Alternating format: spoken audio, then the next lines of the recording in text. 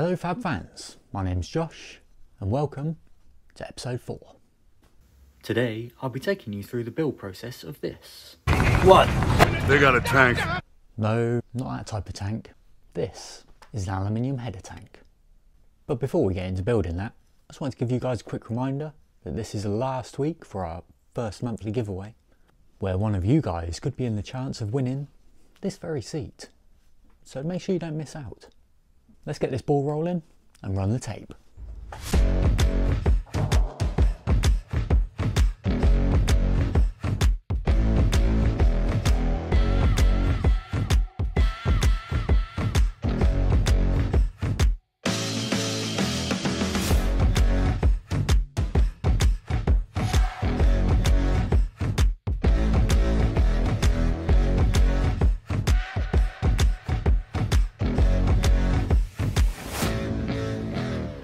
This week I'll be taking you through the build process of this aluminium header tank. Before we get into this, what exactly does this tank do? And more importantly, can it fly? Thanks for clearing that up, VA. This tank's main job is to provide an expansion chamber for a vehicle's cooling system. With the high temperatures involved in an engine's operation, the liquid in the cooling system expands during use and creates an increase in pressure. This tank gives the liquid an area to expand into and ensures the cooling system stays at a stable pressure. Now that we know what the tank needs to do, we need to make sure it has the capacity to achieve this. I'll be working on a capacity requirement of 800 millilitres for this tank, and we'll be using a 90mm diameter round tube for the main body. Using this handy online volume calculator, we can see that the body needs to be 120mm in length to create this. With our length now worked out, it's time to get marking, cutting and cleaning.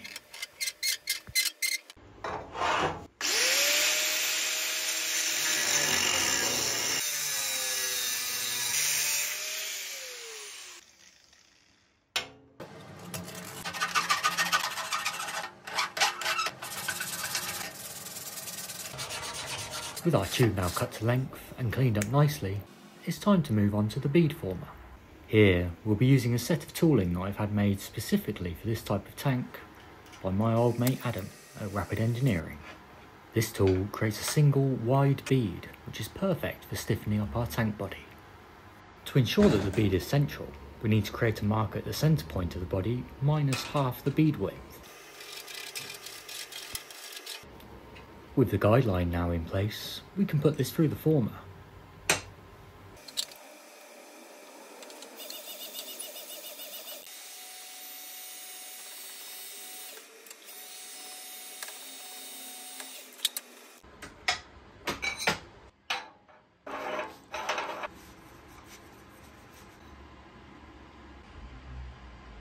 With our main body now cut and formed, we need to decide on how to cap these off. We could be boring here and simply put a flat plate on, but we're not about that.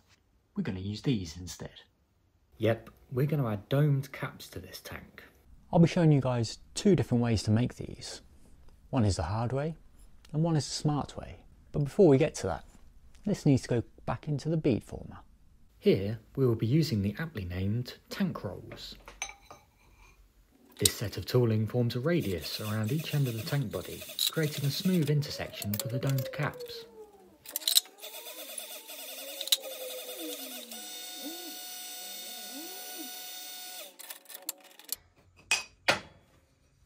With this detail added, we have created a small step to fill with weld.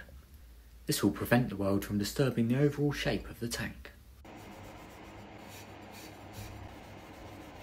Now that the body is fully prepped for a dome cap, we're going to go over to the press and take a look at the tool that we're going to use to make them. This brings us to our first pressing tool of the day. Another tool made by Adam at Rapid Engineering, who will hopefully be meeting soon. This tool has the option of 2 different cap sizes. With the tooling being made to suit 2 completely different sizes of tube, we need to work out how's best to make them fit our job. And we have 2 different ways of doing that. The first is the hard way, where we'll be manually marking and cutting the blank.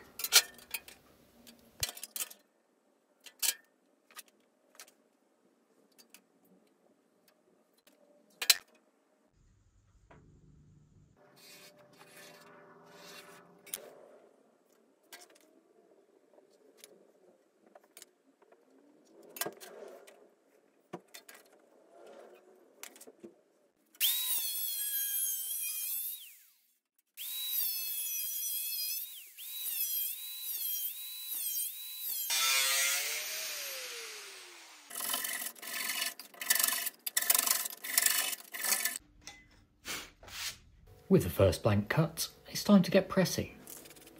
Here we centre the blank on the female using the outer edges and use a hole in the centre of the male to align the centre mark.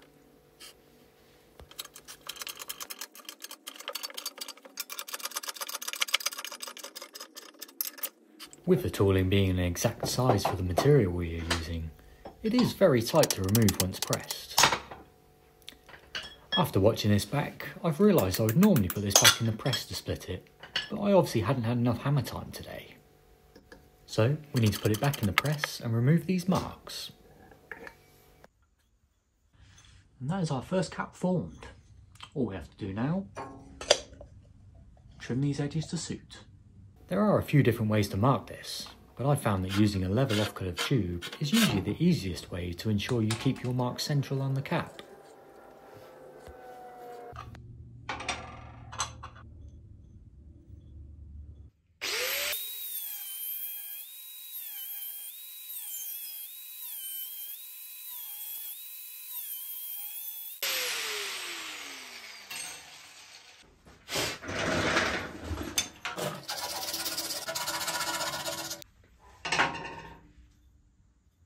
And that is our first cap formed.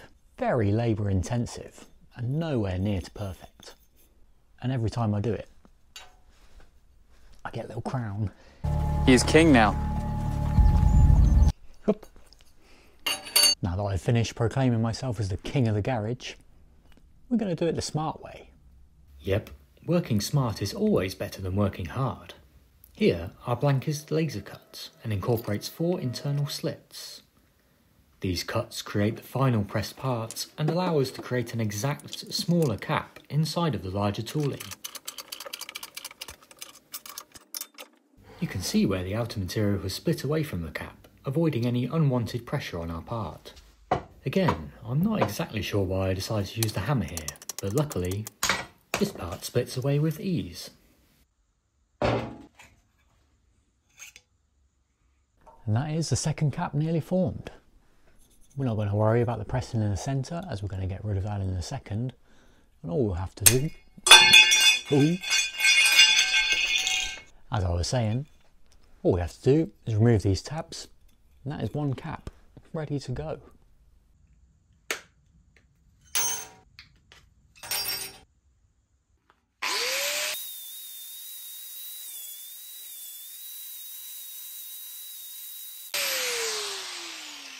And with that, we have our 2 caps. I have redone the hard one because it was rubbish, and we might as well make a nice job of this. And there is one tank body ready for tacking. So it's just gone 5 o'clock. I'm going to leave it there because this all gets a bit noisy and I like to try and keep it calm. So we'll carry on with this tomorrow. And this is day 2. We're going to start the day by drilling this, the top cap. This hole will allow us to add the radiator cap, one of the key working parts of this tank. With this drilled, we need to remove any burrs that might interfere with the fitting and welding of the cap.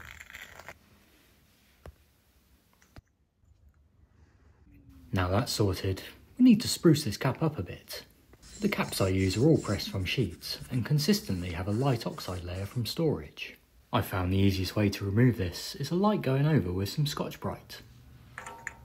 After a quick sprinkle of IPA, these parts are ready for welding.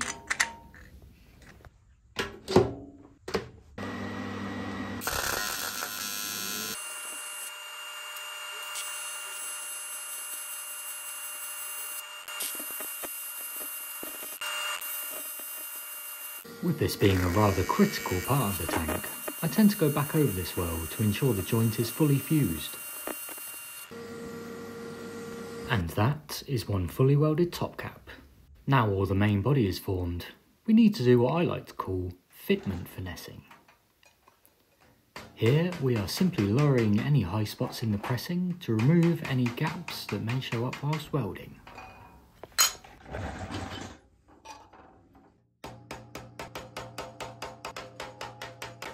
With all of our main parts now ready, it's time to get this all tacked up. So, rather annoyingly, I've just tacked this all up and forgotten to press record. Oh, you little maggot! You make me want to vomit! I always knew it was going to happen. It's just annoying it's happened on a bit I can't redo. The gist of it is making sure the caps are square. A bit like that. Now that the body is fully tacked up, it's time for a quick clean down and then we're on to welding.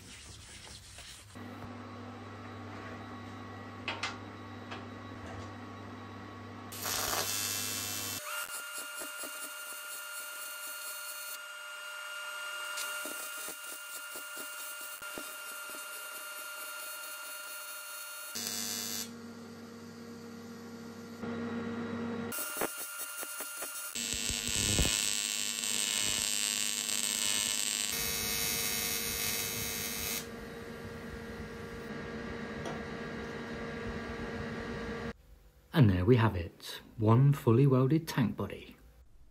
While this is cooling down, it's time to take a look at the next part of the job, which is the ins and the outs. For this tank, we'll be using a 16mm outlet and a 10mm inlet. First on the cards is the 10mm tube. For this tube, we'll be pressing rather than rolling the bead in today's second pressing tool. Unfortunately, I did cut this tube a couple of millimetres too long, so we have a little bit of a wobble. But it's not a problem, as the next stage will remove this.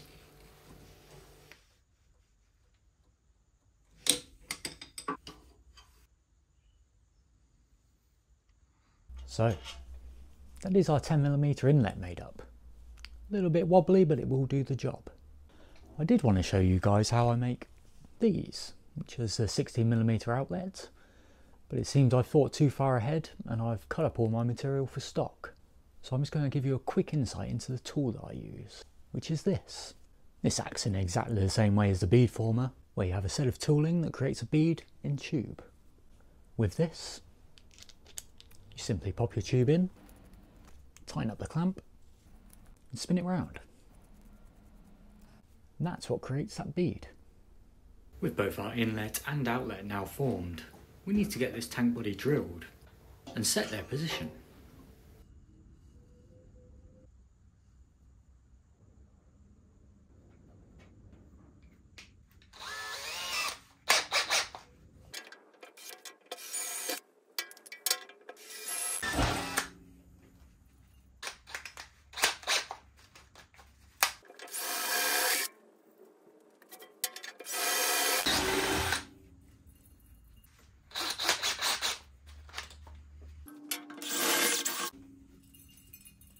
Now we have both positioning holes drilled, it's time to move on to the final welding stages for the tank.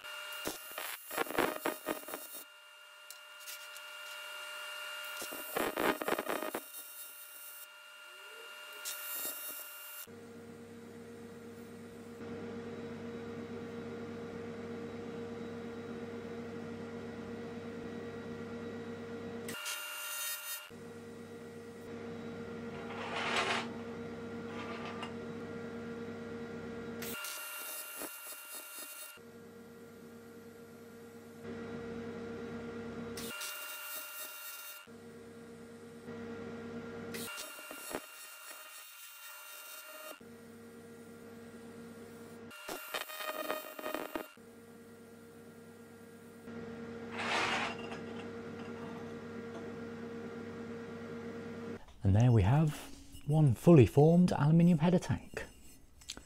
You might notice I've not put any mountings on this yet, and that's mainly because I'm not exactly sure what I want to do with it. But when I do make that decision, I'll probably make this as short so you guys can see the outcome. And that's it for this week's episode. So next week we're going to be announcing the winner of our first monthly giveaway. Still got a few days left, links in the description.